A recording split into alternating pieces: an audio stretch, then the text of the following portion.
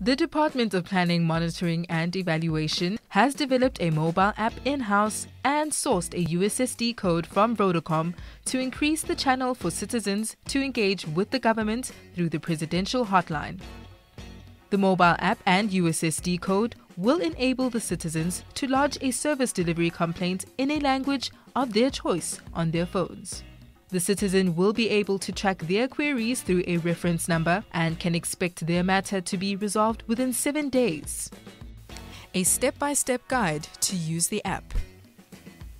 Download the app on Google Play or Play Store.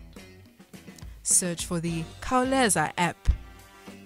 Tap on the Khawuleza icon. Install the app. Logging a query. You have the option to log anonymously or register a profile. Select the category of the issue you are querying. Select a subcategory. A query will be displayed. Select the type of query. Type the full description of your query. Select the province the query relates to. Enter the location of where the query relates to. Submit the form. The reference will be displayed on the screen. Uploading additional documents.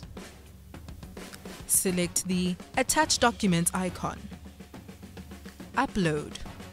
Citizens may also lodge their complaint anonymously to make it easy for whistleblowers to report on any transgression in service delivery.